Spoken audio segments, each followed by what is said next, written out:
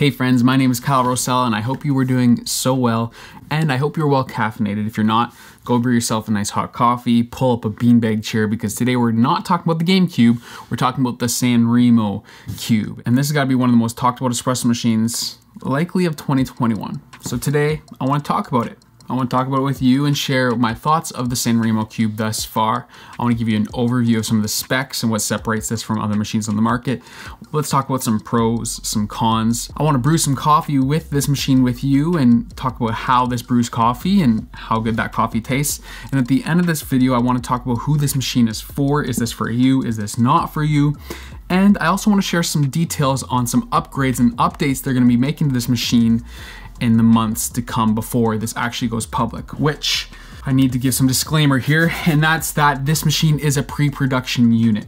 Okay, this isn't the full production unit, but the fact that I do have this accessible to me to make a video for you says a lot about how far along they are on the process.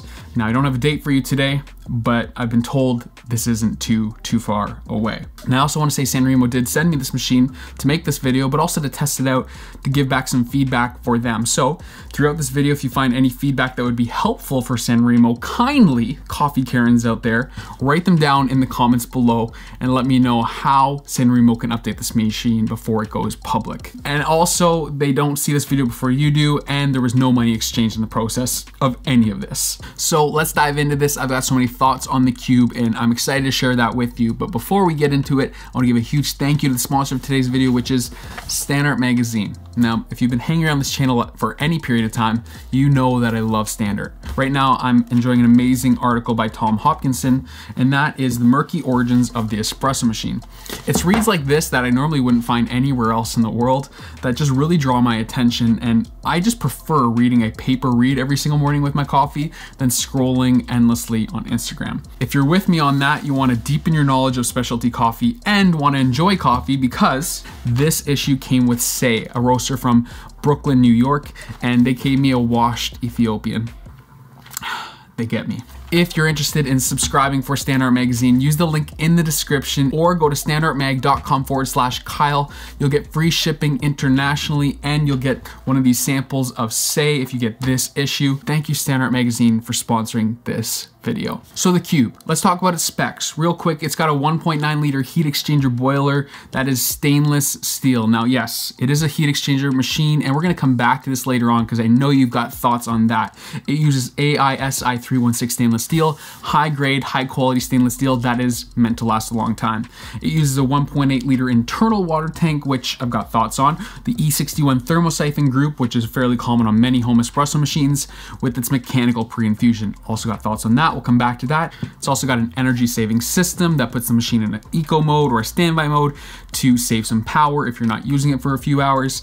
And it's got a Wi-Fi connection with a web app. Love this, and we'll talk about all about this, but this does connect to your home Wi-Fi and enables you to use your phone or a tablet to connect to the espresso machine to control it from a distance. And it also comes with a complete set of accessories for a great user experience, including your normal portafilter with a double spout, your bottomless portafilter, a tamper, and everything you need to get started with espresso. Now, if you get this model that I have right here, this is the Cube R, and it has everything the vibration model does, except it has a rotary pump. And it's got a 54 liter an hour rotary pump, and it's absolutely incredible. It's a volumetric rotary pump, and it also has the ability to plumb this machine in directly if you want to go that route. Me, I personally never do that. I use a product called Third Wave Water in all my espresso machines, but I do know that a lot of people love that option. So now you might be saying, oh, that's a nice looking machine you got there, Kyle. I like the look of that Cube. How much is one of those gonna cost me? Stick around because I've got some information on that, both Canadian and USD, but first I wanna talk about pros and cons. So let's talk about the pros of this machine. It's gotta start with the workmanship. This has gotta be one of the best, well-built E61 machines that I've probably ever used. And I've used many machines. Now, I'm not biased in saying this. I can say whatever I want, and I will. But this machine is really well built, and I've gotta give it to Sanremo. But let's talk about aesthetics first, because I think this is really where the Cube sets itself apart from the market. Colors and matte black options and things that are more customizable are highly desired. And I think the Cube will really set itself apart in a market where everything looks very bland. And I am an E61 owner. I've owned many E61 machines over the years, but it seems like every machine that's been coming out over the years has looked very similar. So huge props for the aesthetics of the Cube, but that is subjective and you might not agree. So let me know down in the comments below if you like the looks of the Cube. You've got to give huge props to things like the lines it uses for both its hot water and steam knobs. And everything just looks very modern and new. You've got a digital screen up here with beautiful gauges. And even the logo where it says Cube, it just looks modern and hip. And I haven't been able to say that about an espresso machine that has an E61 group head probably ever. And so huge props to Sanremo for making one of the best looking, well-built espresso machines in a long time. But you pay for that. Again, we'll come back to that. I also love how this has vibration pump and rotary options. That's not something you see on every espresso machine. And if you don't need a rotary pump, you can save some money. Huge props for that. And the ability to have a vibration pump enables you to have a different ramp of pressure for the pump. This rotary pump brews right to its full pressure, and while it does give you a mechanical pre-infusion, it hits that 9 bars pretty quickly. A vibration pump will allow you to ramp pressure. Huge props for the nice feet. I mean, nice feet on any espresso machine deserve a huge shout out because this one has fantastic feet. And I've got to say, I love the matte black for the idea that it hides all my coffee splatters. If you've owned an espresso machine that uses stainless steel finish, especially a polished one, you know how much of a pain it can be to keep clean. And after using this machine for 3 weeks, I think I cleaned it maybe once, and I think that was just to film this video. So it's pretty great. I do love that. Huge props for that. Another huge pro is that phone connectivity.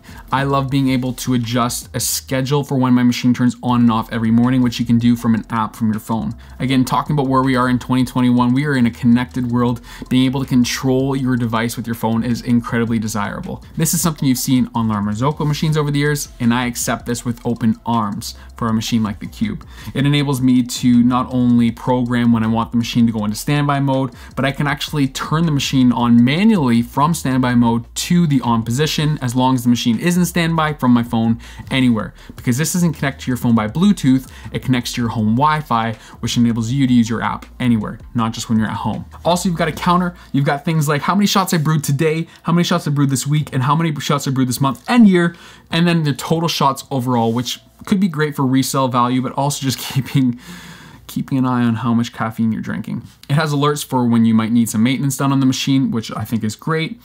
And it's also got a feature called Cube Connect, which I'm not able to use on my app yet, but I'm assuming that's going to be some kind of social network for this machine. We'll see what that becomes. Before we go to the next one, if you haven't yet hit that like button, please do. Likes are down this month, and it really changes the algorithm. YouTube's crazy about that stuff. Thank you. But let's talk about some of the cons, because this is where the conversation gets very, very juicy. And I think we got to start with, well, let's start with the least important things, and that would probably be the water tank. Now, this is a 1.8 liter water tank, and while that might seem decent, I find it to be fairly small for its 1.9 liter brew boiler. Now, this is not super uncommon with espresso machines, but I find this one is very frustrating because not only is it small, but it doesn't give you a warning when you're low. And so my wife and I have used this many times and wasted a lot of coffee because in the middle of a shot, we run out of water. Now, they advertise this machine also has mechanical pre-infusion, and I need to talk about this because after talking to a few people about this, including some coffee experts in the industry, I don't believe this has true mechanical pre-infusion. Hey friends, Editor Kyle here, and I want to quickly explain my thoughts on pre-infusion on the Cube a little bit better because I don't feel like I communicated it well. This does have a mechanical pre-infusion, or that's what they call it, and this is similar to what you'd find on the Pro 700 or the ECM Synchronica, other machines that are also E61 devices. What the Cube and Sanremo has designed is allowing you to pull up the lever and open up the cam system to allow the water to flow through from the line using the steam pressure from the boiler without activating the pump. If I do this, you can see the water will start to drip that is in the line, pushed through by the steam pressure of the boiler itself. The reason I wouldn't classify this as true pre-infusion, unless this is plumbed in, there is no pressure being applied to the puck. And that's a huge issue for a few reasons. One of them being Scott Rao says, without consistent pressure in pre-infusion, that allows for more opportunities for channeling when that full pressure is applied. More so than this, I will never be able to get drips of coffee into my cup from just pre-infusion. Now, that's not necessarily an issue, but it says to me that the whole cup is not saturated itself. and it just simply isn't. It's a pre-wetting, something you find similar on other machines.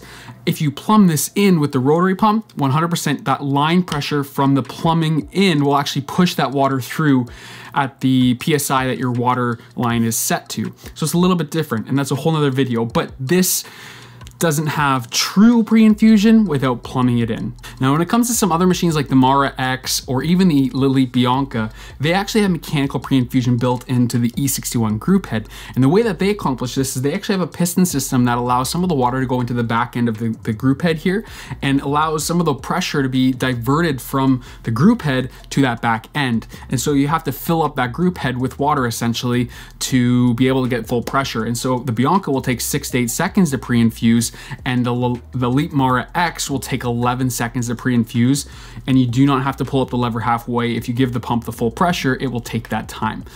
Hopefully that makes sense. Still nice to be able to pre-wet your coffee bed and not have to slam it with 9 bars of pressure right away, but not exactly pre-infusion or flow profiling like you'd find on other machines. Now, I love how this has the temperature of the heat exchanger displayed on the front of the machine. This might be limited just to the R model. In fact, I believe it is. Regardless, I don't love how it only shows the heat exchanger temperature and not the brew temperature that'll be experienced coming through the group head. Something like the Profitec Pro 500 is another heat exchanger machine that's almost half the price and has very similar specs, except for some of its features, but it actually translates that temperature from steam pressure to what the brew temperature would be. Now, the temperature in the boiler is exactly what's shown up here, but as the heat exchanger system brings it to the group head, it's cooled down to a lower temperature because you wouldn't want to brew at 251 degrees. That would be absolutely absurd. I'd love to see that implied maybe in a future update of this machine. Let me know down in the comments below if you agree. So then we've got to talk about one of the biggest cons, which I would say is probably its price. Now, Sanremo has not made a home espresso machine before, and they have been making espresso machines for the cafe for years, and they're some of the best in the industry for making cafe machines. They're absolutely beautiful. They have features galore, and like I've said, they're built like tanks. I love the innovation they've brought. I love the aesthetics they've brought. But at $4,900 Canadian or $3,400 American, give or take, that's fairly expensive. To compare, you can get a Bianca, which is a dual boiler espresso machine with flow profiling and many of the same features except for that phone connectivity, maybe slightly less build quality, for around $3,000 give or take. That really sets up a big debate on how much that connectivity and branding is important to you. For some people, it will be, but that comes down to you. And I'm not gonna tell you what to buy, nor do I feel I should. So I would love to know down in the comments below, would you buy a machine like the Cube? Do you think that it's in your price bracket? Are the aesthetics worth it to you? Is that phone connectivity worth it to you? Are some of the features that this machine have worth it to you? Or would you prefer to spend your money elsewhere on a machine like a Profitec or an ECM, a Rocket? And if you're wondering why they'd put a heat exchanger, Sanremo has become public saying they believe the E61 originally was designed for the heat exchanger system, which is true. And that for that reason, in testing, they believe the best results were from a heat exchanger. Now, I'm not gonna make any comments on that, but I would love to hear your thoughts on that. Again, Coffee Karens, kindly down in the comments below. Now, I'm gonna share some future updates they're planning to release with this machine with the full production model. But before we get to that, let's brew some coffee.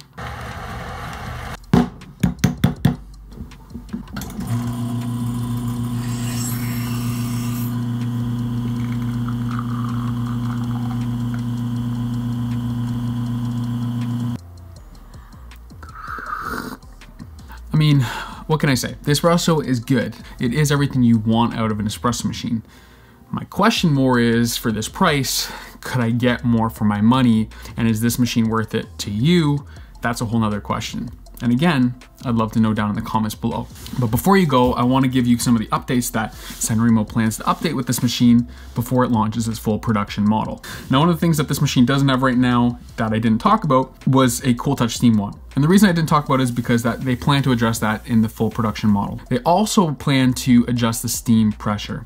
And this was going to be something that I wanted to put in my cons list, but it's really not something that I can talk about because they plan to adjust and pivot in their full production model. That being said, my experience with the steam pressure on this machine was less than ideal.